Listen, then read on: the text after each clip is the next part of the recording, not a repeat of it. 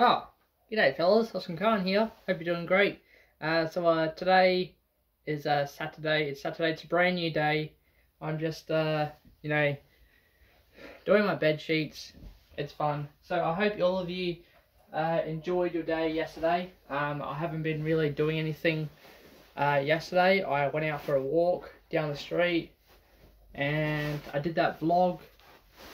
So I just talked about some personal things to talk about with all of you people out there that's having a hard time dealing with life, and it's pretty hard to sort out what you're going to do for the rest of your life.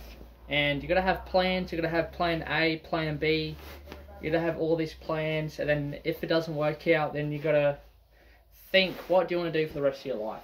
So back in year 10, I've always wanted to join the military, always wanted to join the Australian Army, until I found out that they don't really accept people with autism. So I immediately gave up of joining the Army, and I just decided to just work at Foodland for the rest of my life. So that was my only choice. I didn't want to join the Army because there isn't really much to do in the Army, and I just don't want to join. So yeah, the Army's not it for me. I don't want to join. I don't want to go to university. I don't want to go to TAFE or study, because there's nothing to study except for my license.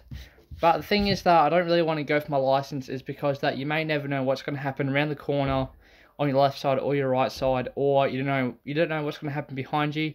You don't know if you're going to get into a car crash, or you're just going to drink drive, you're going to be under the influence of alcohol, or text while you're driving, or read while you're driving. That's what I mean, driving, not riding. But seriously, you need to be careful on the road. Sorry. Excuse me. So yeah, but it's all about your mental health, and you just got to control your mental health. So in the past, I went to Headspace to sort out my stuff, but because my mental health is slowly going back to normal, I feel pretty alright. I feel great. I don't really feel excellent or energetic. I just feel meh. So, but yeah, mental health is very important, especially for men. Although men have committed suicide more than women, which isn't that good, which is pretty bad and really sad. So if any of you are feeling a bit upset about something, it's okay to talk to someone about it. Go to Headspace to sort it out, or go to your what's it called, therapist. I think it's a therapist. Go to your therapist, sort out your problems, and then you should be all good with how you're feeling for your mental health. But if you're lazy, we all know that some people can be lazy, and some people can have lazy days. But yeah, it's all about being healthy. So you gotta, get about 8 or 9 hours of sleep. I get 8 hours, sometimes 9.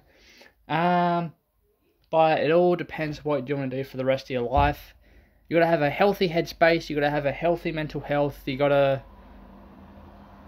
just gotta be happy, I guess. So talk to your siblings, talk to your parents, talk to your cousins, talk to your uncles, talk to your grandparents, talk to your friends. Go to Headspace, talk to your therapist, and just be happy. That's all I'm going to say, just be happy. Anyway, just want to say thank you for watching this YouTube video. I hope all of you are enjoying your morning or evening or night. So it is morning at the moment. The time is 9:40, so it's almost 10 o'clock.